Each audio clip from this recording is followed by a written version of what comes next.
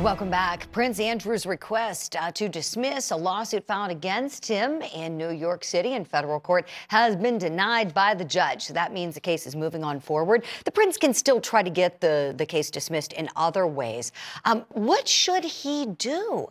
What is next for him? What might his attorneys do? We want to discuss that now with our guests on the program. Still with me, criminal defense attorney, former prosecutor and entertainment law attorney Daryl Cohen, and jury consultant and human behavior expert Susan Constantine. Okay, Daryl, if you were tasked with representing the prince, what would you be thinking about doing this morning on his behalf, please?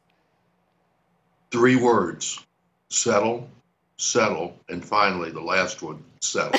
If that doesn't work, Julie, then what I would be doing is throwing out a great deal of discovery. I want to know if there are any pictures available of how Virginia looked at the time these alleged assaults took place. And keep in mind, this took place in New York, so she wasn't taken to an island. She wasn't taken to a warm spot. It happened in New York at the mansion. The second thing I would do is try to find out this unknown other victim and who she was and take her deposition and find out her credibility. Because if she's there and she's credible, then she, as I mentioned earlier, she's going to bolster everything that Virginia's talking about. If she's not available, as a defense lawyer, I would hit that and hit that hard in depositions, in discovery, and then when and if it goes to trial, that would be one of my main points. But I agree with Susan. And there are a lot of things that come to mind. Credibility. How does she look?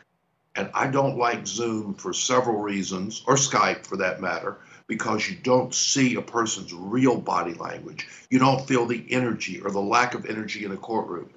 And it's more difficult to see their facial expressions and how they act and react to questions and what's going on.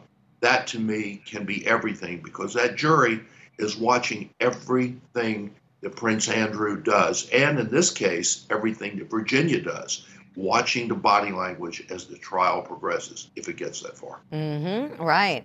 And I'm not saying that this is likely, but let's just say, for the sake of our analysis right now, that this case keeps on moving. And let's say we get to the point where depositions are being taken. And so each side can have witnesses under oath, swear to tell the truth just like they would in a courtroom. There's a court reporter, and they can answer questions from the attorneys. There's cross-examination, all that. It's kind of like a loose courtroom setting. Think of it like that. Susan, tell me, let's just say that we're proceeding to this point for the sake of this analysis here on the show today. If you're on Prince Andrew's defense team, advising those lawyers, how do you help advise him in this situation if he's going to be deposed by Virginia Giuffre's attorneys? Wow. Okay. Well, first of all, I would be prepared to having the attorneys ask questions both from the defense and from the prosecution side. So what we're looking for is how he's responding to those questions. And what we're talking about is there's his body language, like his facial expressions, his movements, his eye blinking, the language he uses, the words he uses. All of that is so important. And I love this part of it, because this kind of gives you pretrial intelligence, gives you a snapshot of what it would look like when if he were ever to take the stand. I highly think he would, but if he were, we're looking to see how he's responding when he's under pressure. When, we want to do, this is a high stakes situation, right? So when a person is in a high stakes situation, there is a thing that happens, which is called cognitive load. When you know the truth and then you try to tell the story differently, there will be these physiological responses you're going to see in his body language, his facial expressions, his rapid eye blinking, his voice intonation, all of that. Now, this is great because this pretrial intelligence gives us information how we're going to proceed from this point forward.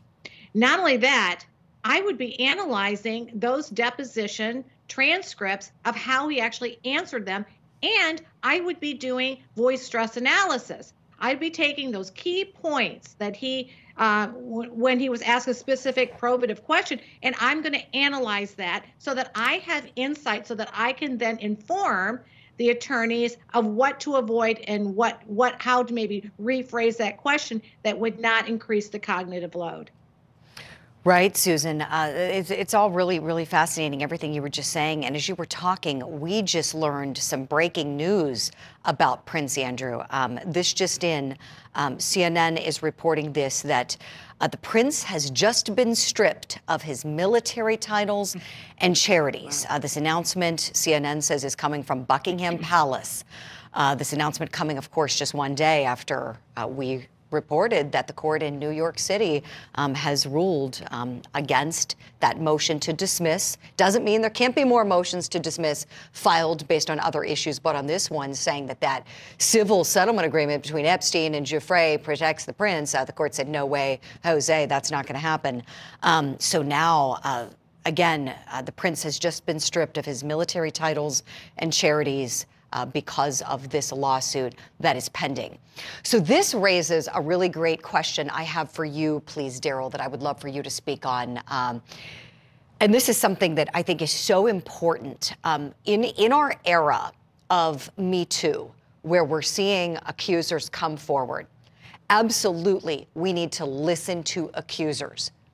However, an accusation does not need to vitiate the presumption of innocence in our country. It doesn't. The presumption of innocence stays with everyone who is accused of wrongdoing in the United States of America. And time again, we see as soon as an accusation comes out, we see suddenly someone loses their job, their whole life is turned upside down before the chance has been had for the accusations to play out in a court of law. Here, again, we're not in criminal court on this, we're in civil court. But Daryl, would you speak to that, please? Because you know what it's like to be a prosecuting attorney and to be a defense attorney, and how accusations, if untrue, can ruin someone's life.